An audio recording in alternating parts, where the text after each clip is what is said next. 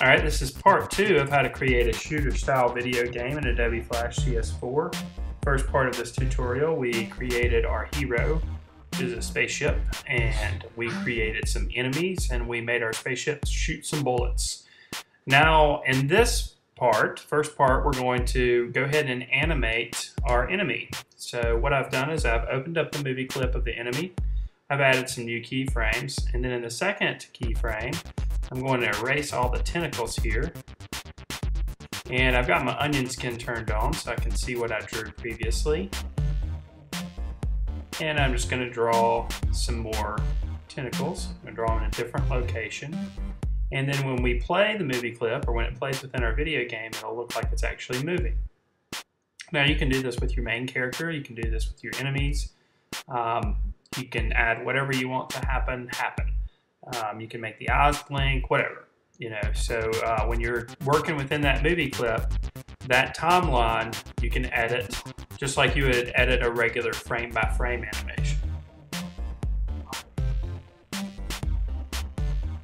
So I'm just going to continue to do this. Erase in the next frame, and then again, draw the tentacles in. Now we'll repeat this for the next few frames. And now I've gone through the next few frames and created the moving tentacles, and I'm just going to fill in the last frame here. Now I can go up to my timeline and scrub back and forth, and I can get an idea of what this will look like when my video game plays. In fact, we can go back to the main scene. And we can quick export this, and you can see now all of the enemies are moving. So that's pretty cool.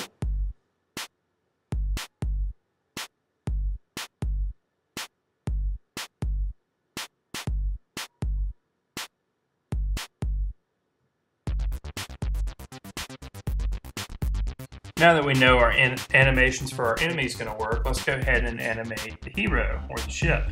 So we'll double click on the symbol of the ship, and up in the timeline we can give ourselves some frames. I'm just going to give myself 3 or 4 frames here. And then I'll zoom in, and in this case we'll have a little bit of fire coming out of the back of the plane or ship or spaceship, or whatever you decide it to be.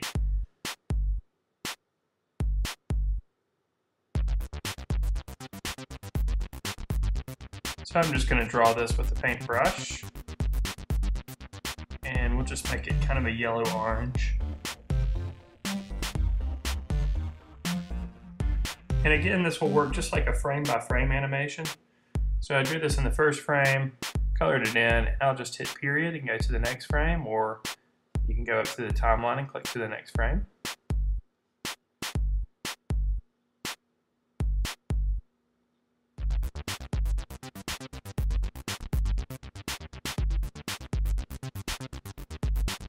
And I'll continue this over the next few frames, just drawing the flames coming out of the back of the plane just a little bit different each time.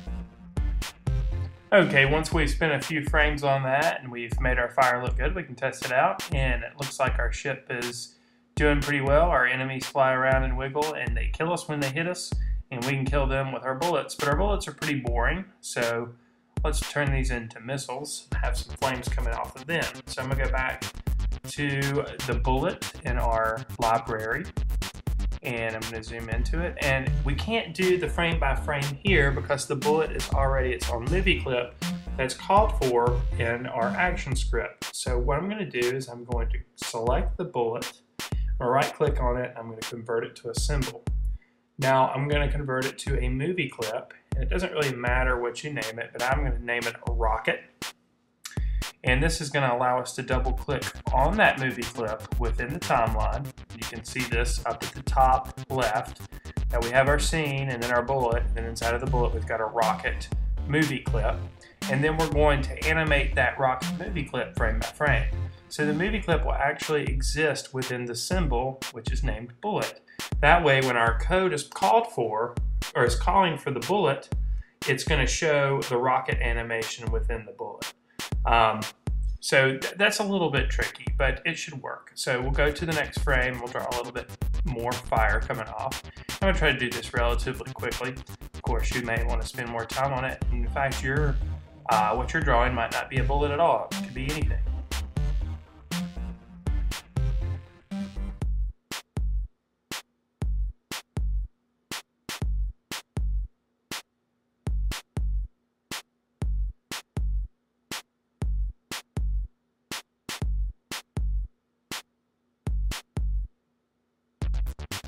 There we go. There's the last frame of our frame-by-frame animation inside of the bullet movie clip.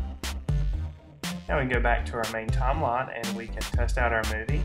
You can see now every time we shoot the rocket out, there's fire coming off of it, and it kills the enemies. So far so good. Our video game is coming along. In the next tutorial, we'll add a background and some sounds. So this marks the end of part 2 of the video tutorial of how to create a shooter video game with Flash CS4.